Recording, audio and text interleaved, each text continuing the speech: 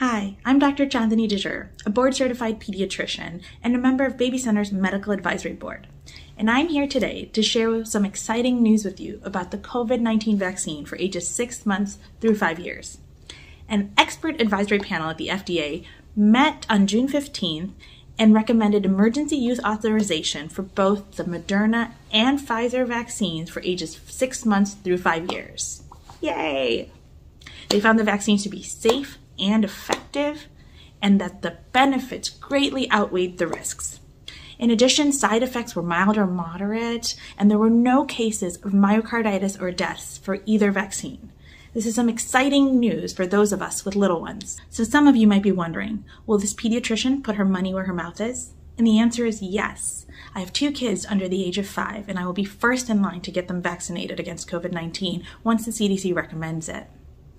In fact, my youngest was enrolled in the Pfizer vaccine trial, but we are currently blinded, so we don't know if he received the placebo or the vaccine. But once we find out, if it turns out he got the placebo, we'll be vaccinating him as well.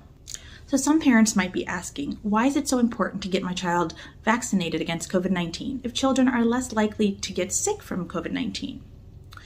Well, that's a great question, but I think there are some misconceptions about COVID-19 infection in children. Some people think that kids don't get sick from COVID-19, they don't end up in the hospital from COVID-19, and they don't die from COVID-19 infections. But that is simply not true. In the age 0 to 4 years, especially during the Omicron variant, we saw a surge in cases. We also saw a surge in hospitalizations, with almost 25% of children ages 0 to 4 ending up in the ICU. Now, some people say, well, if a child has an underlying medical condition, they might be more prone to getting sick from any infection. And that's probably true. But out of those children that ended up in the hospital, 63% of them had no underlying medical condition.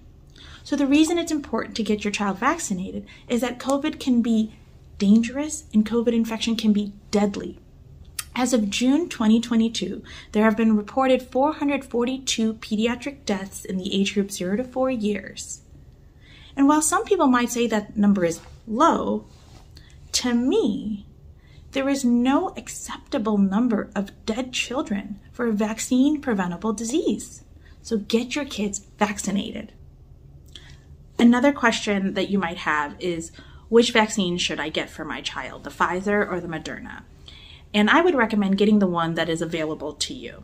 The reason being is that both vaccines were found to be safe and effective in ages 6 months through 5 years. There were no cases of myocarditis or deaths in either vaccine trial, and side effects were mild or moderate and comparable between the 2 vaccines. The Pfizer vaccine is a 3-dose regimen that is 1/10 of the adult dose, and the Moderna vaccine is a 2-dose regimen, but it's likely that they will recommend a 3rd dose down the road because of the different variants. So I would recommend getting the one that is available to you.